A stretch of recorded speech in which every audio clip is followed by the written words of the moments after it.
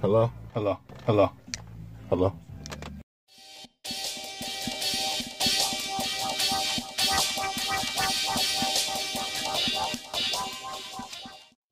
What's going on, YouTube? You already know who it is. It's your boy Heater Parker, back at y'all with another video.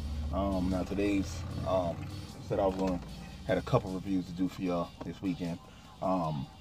And today's review is surprisingly something I've been wanting to do for a minute.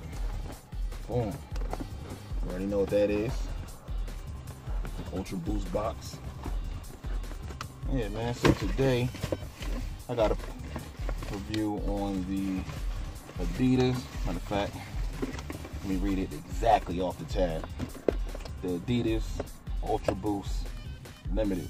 I guess you know most of the Ultra Boost color joints are limited. So get to the shoe. Wow, these joints is pretty nice, man. Pretty nice. You see it, toe box. The whole, basically the entire upper is a prime knit.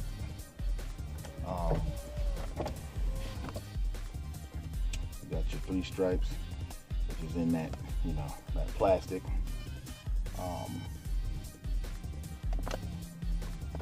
You got that focuses. Yeah. Ultra Boost. On the midsole, you got your Boost, which is super comfortable. Insole, you see it says Ultra Boost on the inside.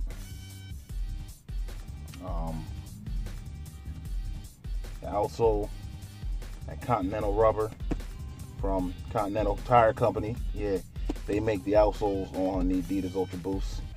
And BASF actually makes the Boost material. So that's just for the people that don't already know that. I know all the Boost heads, y'all know that shit, but yeah, man. The shoe is pretty dope, man. I just wanted to review them because these sold out in, you know, Jersey pretty fast. But there's a couple spots where they're sitting at. These are actually my brother's pair. He had went to Atlanta, and I had you know, heard from a couple cats that, you know, in Stonecrest Mall that these were sitting, because in Atlanta apparently, you know, cats don't really bang with colorful Ultra Boost or whatever. So while he was in Atlanta, I told him, you know, he made it the first thing that he got off the plane and did was got to the Stonecrest Mall, and he went and actually picked these up. He didn't want to believe me at first. He thought that I was lying to him. I'm just gonna make him take a random ass trip to a random mall in Atlanta, Georgia.